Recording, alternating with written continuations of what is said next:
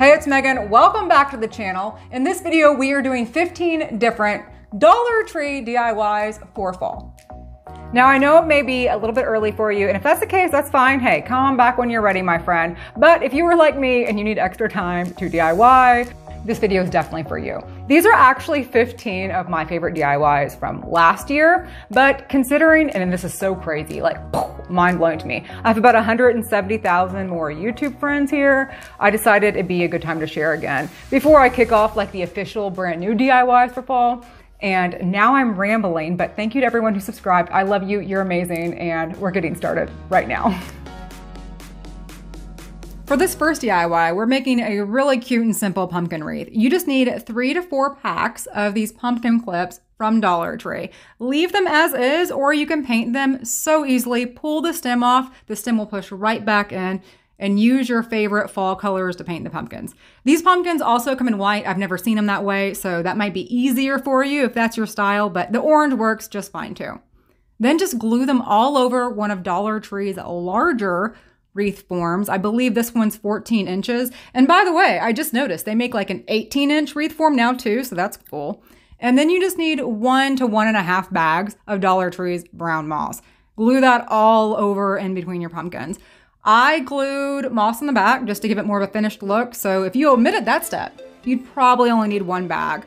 And here you go, super cute pumpkin for like $6 to $7. I'm bad at math. I mean, super cheap for a super great big pumpkin. I love the way it looked. Then last year, the year before, and probably this year too, I just haven't really been to the old DT that much, Dollar Tree carries these luau banners, where if you remove the L and the A as carefully as possible, and you can recklessly discard everything else however you want to, trace out LLA on some stock paper, construction paper, even scrap paper, maybe even fabric. And then to make the F, all you have to do is take your L, flip it upside down, trace out an F, leaving a little area to cross the F. You see what I'm saying there? And I just use the A to finish tracing out the F. Then cut it out and glue it on your banner. And that's it. That DIY is done. Super simple, super cute. And this has so many ways you can style it for only $1 if you already have some type of paper on hand. But if you had to purchase some type of paper, then it might cost you $2. Still a great deal in my book. You could also make this reversible to say Noel. I just love the way it turned out, actually. And we're on to the next one, which I feel like is one of my most underrated DIYs from last year.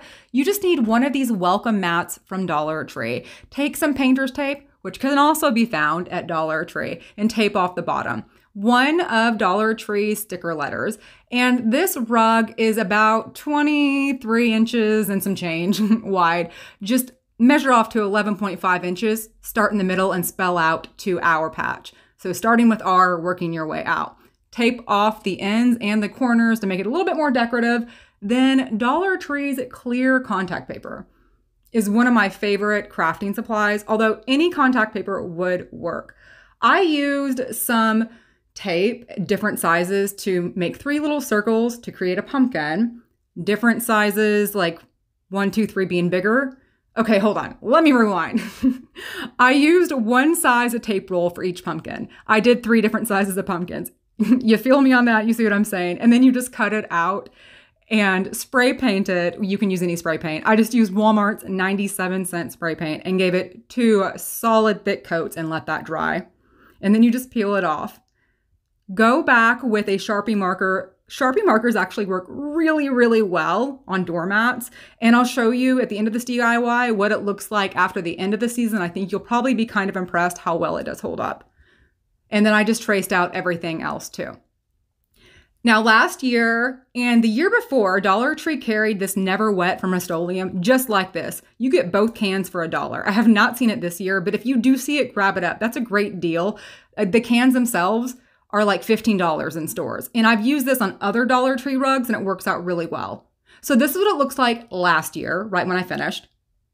And this is what it looks like This year, after a season of use, and I use this outside on my front door, we literally wiped our feet on this rug. So it's not so bad, not a huge difference. What I think I may do this year though, is just kind of go back and color it in with some puff paint, add some color there. And I have it paired up with another DIY Dollar Tree rug I just did. Although I want to clarify, I am not decorating for fall right now. I was just styling and getting ideas. And so for this next DIY, we're making one of Dollar Tree's lanterns, not using picture frames. You just need 2 shadow boxes from Dollar Tree. Pull off the back and then pull off the little middle circle that usually comes with these. One of Dollar Tree's tumbling tower game, where the blocks are conveniently the same size as the shadow box frame. Then I'm using gel super glue just because the fast dry time, I love how it has a strong hold, but you could probably use E6000 or wood glue too. Now the trick to using gel super glue is once you have it in place, don't touch it and move it for like 10 minutes. Then you're gonna have 4 rows of 6 blocks. Both the frame shadow boxes, both pretty sides are gonna be pointing up. So you see, this is the bottom of our lantern and the pretty finished side is pointing up. So the top of our lantern, the ugly side is pointing down, both ugly sides. So if I'm not making sense, hopefully you can see what I'm saying, or hey, message me and I'll explain better in the comments. I don't know why I'm having such a hard time explaining this. I had a hard time explaining it the first time too. Either way, after you have it glued, it's gonna look just like this. I let it dry overnight for the best cure time, dry time. Then you can go back with some sandpaper and lightly sand the edges, focusing on the corners. And if you do need to give a lot of pressure, just kind of hold it in place. Like for real, if you use a lot of glue, wood glue, or super glue, you're gonna be good. And then I prefer to use Rustoleum's white chalk paint. Chalk paint, no matter the brand, because it's a thicker paint, and after 2 coats, it really helps fill in the cracks. But you can use whatever paint you want to use. You could even go back and use some Dollar Tree spackle, I bet. I've never seen that in the store, but I've seen so many people use it. Then optional, go back and distress. I did because my inspiration came from Joann's. They had a lantern just like this, except it was smaller, y'all. And they wanted like a lot more money than the $3.50 it cost to make this one. After that, glue the bottom back on. And remember the little wood cutout part we pulled off? Glue that backwards, put that in the middle so we can have something to put our candle on. Then you can just use some of your favorite florals. I used some from Dollar Tree and Walmart's $1 florals and put it together and styled it, and super cute lantern. Like, you really cannot tell this is from Dollar Tree. You really can't see the seams. There are some areas if you get up close, but it's not totally obvious. And I love that this can be reused. So I also use this for Christmas. This next DIY, I'm totally stoked to share because these little shadow box houses have been reported to be back in stock at Dollar Tree, maybe even online. You just need 2 of each sizes, so 2 of the medium, 2 of the short and fat. Push off the backs and paint that white. Then we have some of the tumbling tower blocks left over from the last DIY. You're going to use those to make the letter F and then 2 L's. Also using gel super glue to hold those together. Optional, you can paint them or spray paint them whatever color you want. I used territorial beige and then went back and distressed with burnt umber to make it look more log-like, because that reminds me of fall. Although this would be super cute, spray painted black or any fall color of your choice. Use glitter if you want to. And then using one of Dollar Tree's little rogue leaves I glued that to another little tumbling tower Jenga block and posted that right in the middle of the house. But you could also cut a Dollar Tree pumpkin in half or whatever you wanted to do, really. Get creative, my friend. Then just hot glue the little shadow box frames back on, and boom, there you go. Super simple and super cute fall decor. I was playing around with how I wanted to use this last year. I ended up putting it in the kitchen on top of the refrigerator, and I did just like hot glue it to a little piece of cardboard to keep them from falling over. But I think this is super cute and I love the way it turned out. One of the simplest ways to decorate for fall is just to use this simple black and white free printable I found online. I'll have that linked in the description. It comes in an 8x10. I printed it off 5x7, layered it with some burlap, and then just put it into a Dollar Tree frame. Super simple. I mean, it really can't get any easier than this, but it also looks really nice, and it's great that nothing's glued together. Everything can be reused. I don't feel like I wasted anything because all of this can be reused again. And like I said, the free printable is linked in the description below for you to print off too. And now we're gonna make some of these no damage books. So we are not painting these books, we're not ripping them apart. You can use books you're currently reading, you've already read, or you can purchase some at Dollar Tree. Take some of Dollar Tree's craft paper, fold it down to the size of the book, and then just tape it on one side. Take your fingers and smooth against the spine of the book to make a little crease. You see what I'm saying there? Then you can just open it back up, and that is going to be your line or your guide to use Dollar Tree's Jot stencil, and then you can spell out whatever you want. You can spell out your kids' names, your cats' names. I love fall, harvest blessings, which is what I ended up doing, and this is totally reusable. Then when you're done, just tape the other ends of the sides. And there's so many ways you can style these books. You can leave them just like this. You can tie some twine around there. Or another idea is just to take a Dollar Tree pumpkin and some spare florals, set it off to the side, and this screams fall to me anyways. I just love how simple it is, and we're not, once again, everything can be reused. Nothing's glued or permanent. For Christmas and fall, Dollar Tree sells these super adorable, I'm trying to use something besides the word cute here, gift boxes. And the prints are always amazing. So they had this one last year. I'm sure they'll have this one or something probably better. Just cut it down with an X-Acto knife or some type of sharp cutting crafting tool. And then this one happened to be, there wasn't enough contrast and dimension. I just chased it. No, I didn't chase it. I traced it with a white chalk marker. Okay, this is the first time ever, by the way. This is the first DIY I tried using Dollar Tree's wood colored beads, and I'm gonna go ahead and let you know. I tried spray painting it with Walmart's 97-cent spray paint. Horrible, horrible. After 3 coats, this is what it looked like. Pastel colors did not work out. Since making this video, I do know you can use Rustoleum spray paint, which is only $3.50 to $4 a can, totally worth the money. After one really thick coat, you pretty much have full coverage. This is what it looks like. So you can do that. You can spray paint them.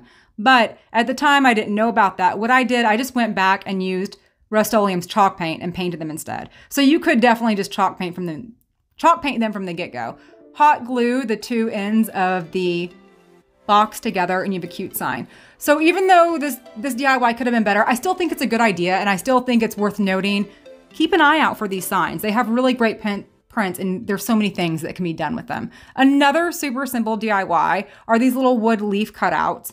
I really hate how the hole is at the top of the leaf. I wish it was at the stem. So I did cut that off, used the Jot letters and traced out an H.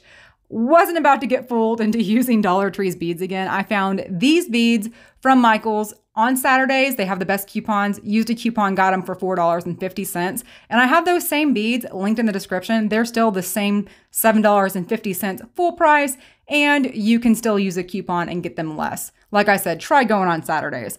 I just attached this to some twine and made a cute little personalized tassel. Such a simple fall DIY that can be added to anything in the house, around a pumpkin, around a vase, lay it over some books, use it as a bookmark. I just love stuff like this.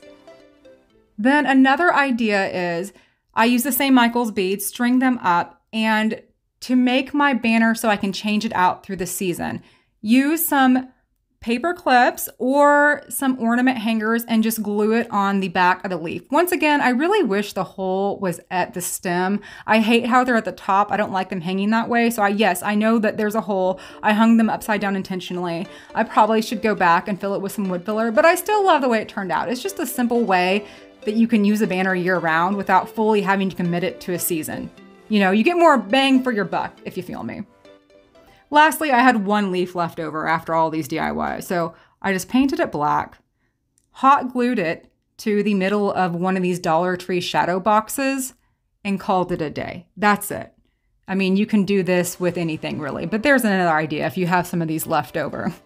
Super simple, beyond maybe even more, maybe even easier than just framing something. I don't know.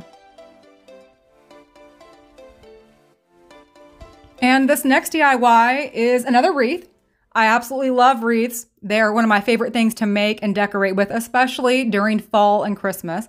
All you need, now this was total overkill. I didn't know how many I would need, but all you need is one bag of Dollar Tree's leaves. I separated out the colors I wanted. I wanted more of yellows and greens and removed the deep reds and the red oranges. Then just hot glue them all over the wreath. Now this wreath is not from Dollar Tree. My Dollar Tree did not carry the willow wreaths forever and a day, but they do now, so you could definitely use a Dollar Tree's willow wreath just the same. And that's it. Just glue the leaves onto your wreath. And this is a really simple, natural, nature type looking fall, traditional fall decor, which I really do love. I really do love the yellows and the burnt oranges for fall. So I don't know how I'm decorating this year. You're gonna have to let me know how you're decorating. I feel like a lot more people are going back to the traditional fall colors. This next DIY, any shadow box that sticks out more like a hard canvas from Dollar Tree. This free printable is also linked in the description. Print that out and trace it out.